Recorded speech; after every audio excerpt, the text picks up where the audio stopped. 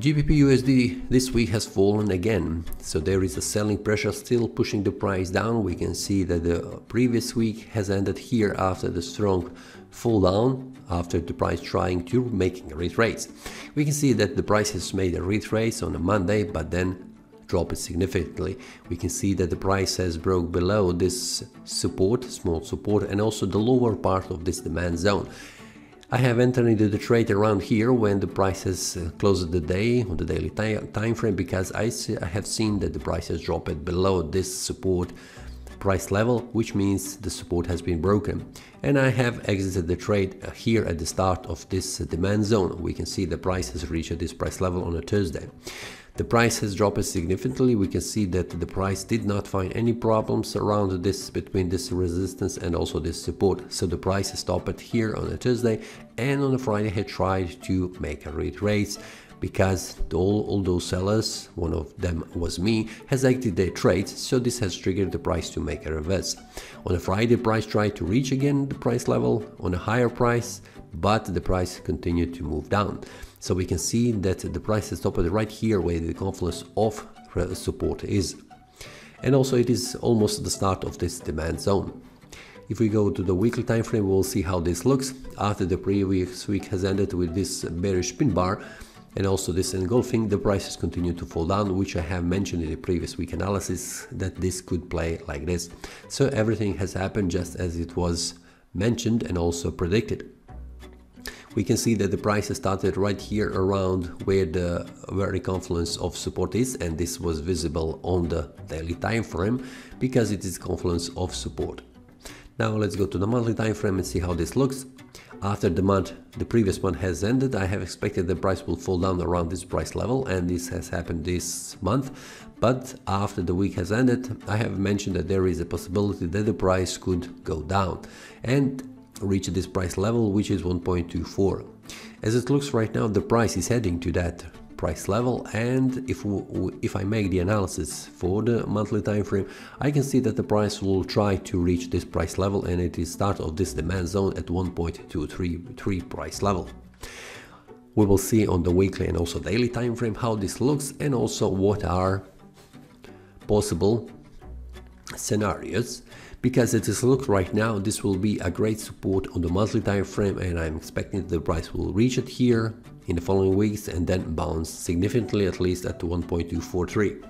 Let's go and see on the upper side. The price needs to return back up above this price level 1.26 to return back inside the bullish mode and exit from this bearish mode. But for now, as it looks, there is no enough strength, so we will see how this looks on the weekly time frame. As it looks right now, the price is heading down, and there on the weekly time frame, the next support where the price could stop is 1.238 price level, but the lower part is 1.234, as it is visible on the monthly time frame.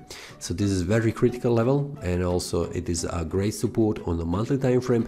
But what we can see here on the weekly, the next support is 1.22 price level, but in between we can see smaller support. This is not visible here, but it will be visible on the daily time frame.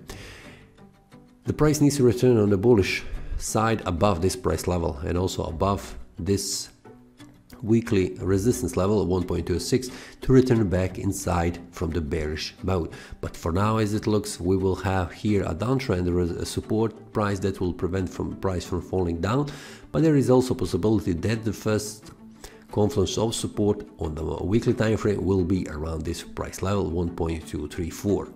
So for now, how it looks, I'm expecting that the price will continue to fall down. Let's see on the daily time frame how this looks. On the daily time frame, we can see that the price has reached this confluence of support, so this will be a very critical price level. But also I'm expecting that the price will reach the lower part of this demand zone, which is 1.24. The lower 1.233 price level is the support I am talking about. It's very strong support for the price.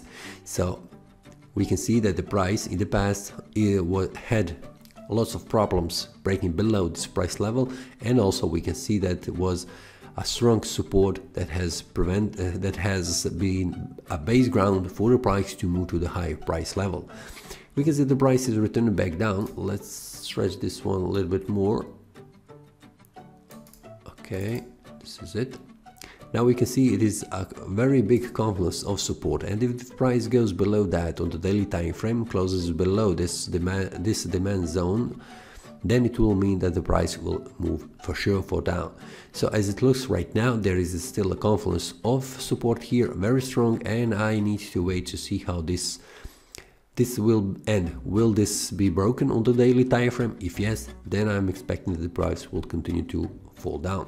But always when the price was here, the price has tried to return back up, which was also on a Friday. But then when the price reaches this price level here, the price returns back up. So I'm expecting that the price will continue to move down, and from here it will bounce up, and I will see how this happens. If you would like to see how I'm trading and also what are my entry idea and stop loss and take profit for the next week, you can also join inside the trading community. You will see what are my ideas, and also you can share your ideas or your questions. That is all from today's analysis. I hope you enjoyed. If you have any question, feel free to leave a comment. If you like the analysis, click the like button and subscribe.